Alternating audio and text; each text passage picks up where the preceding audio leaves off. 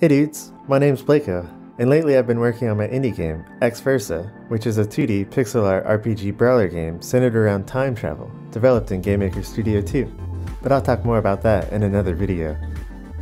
Because it's sort of a top-down game, I needed to develop a depth sorting system, but I wanted it to be extremely easy to use and also keep it pretty powerful, so this is what I came up with.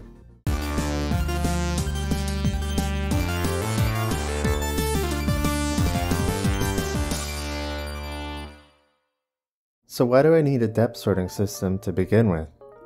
Well, if I have this desk object here and I place it in the room, at the top of the room, when my character runs up to it, he should be rendered in front of it, so that it seems like the desk is behind him, which is great. And it works fine as long as I place the object behind my player to begin with.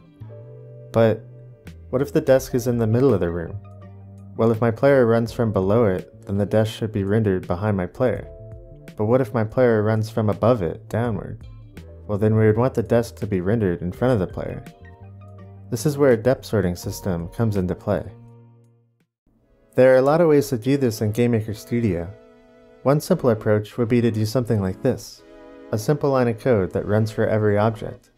This uses every object's Y value to control the depth of that object, so any object below another object's Y value will be rendered in front of it.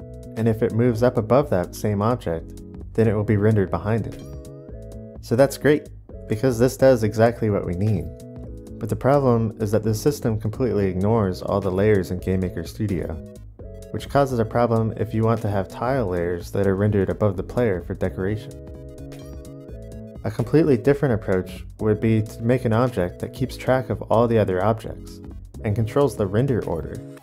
That would work just fine, but it's kinda cumbersome and it complicates the development of the game in the future. I just wanted something that keeps it simple. So let's take the first approach and fix it so that it doesn't ignore the other tile layers in the room. Each tile layer has a depth value associated with it, so if we know the depth of the layer below the player and the depth of the layer above the player, then we can clamp all of our rendered objects between those values. So let's make a new function that takes in an upper depth bound and a lower depth bound. We will eventually use the depths of the layers as the input. Next, we can just use the original approach for calculating a depth based on the object's Y value. bbox bottom just returns the lowest point of the object's collision box while it's in the room. We will just call this our perceived depth because we need to take this value for every object and fit all of the object's depths between the two inputs, lower depth bound and upper depth bound. To do this, we need the maximum depth and the minimum depth of all of our objects that we want to control the depth for. So here, we'll just check if this perceived depth is the minimum depth. If so, we'll set the global minimum depth for this room to be this object's bottommost Y value. The reason I multiply the minimum by 1.02 is just to make sure that will always be greater than the lower depth bound, and not equal to it. Next, I just do the same thing, but check if this is the global maximum depth for this room. If it is, then I set the global maximum depth to be the perceived depth, but I multiply it by 0.98, just because I always want it to be less than the upper depth bound, not equal to it, like the minimum. So sweet! We have our perceived depth, and we also know the maximum perceived depth of all of our objects, and we know the minimum for all of them too. This will allow us to do what is called normalization, or simply, we want to make all of our perceived depths for every object be a value between 0 and 1. This will be extremely useful for fitting all of the objects between the lower and the upper depth bounds. So, this is a well-known concept. To normalize the depth value, we will just take the perceived depth minus the global minimum depth divided by the global maximum depth minus the global minimum depth. This will give us a depth value between 0 and 1. Finally, we want to take our normalized depth value and scale it up, so that instead of being a value between 0 and 1, it will become a value between the lower depth bound and the upper depth bound.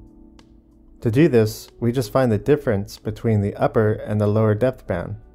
Then we multiply our normalized depth value by this difference, and then add the lower depth bound to it. Finally, we just set the object's depth value to be this scaled depth, and this function's done. Spoop! If the rooms for your games have the same layer structure, it's easy to just set a macro for the name of the first layer below the player and the first layer above the player.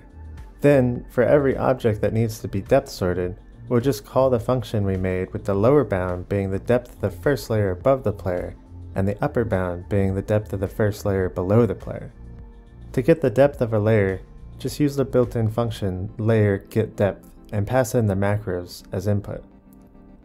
Having the depth of the layer above the player be the lower bound is slightly confusing, but GameMaker Y values get larger as you go from top to bottom.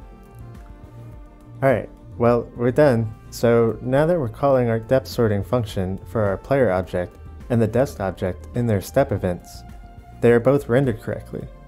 We also can go underneath tile layers that are rendered above the player. If you don't feel like making the function yourself, I have it on my Patreon and you can just download it. Thanks for watching, dudes, and I'll see you in the next one.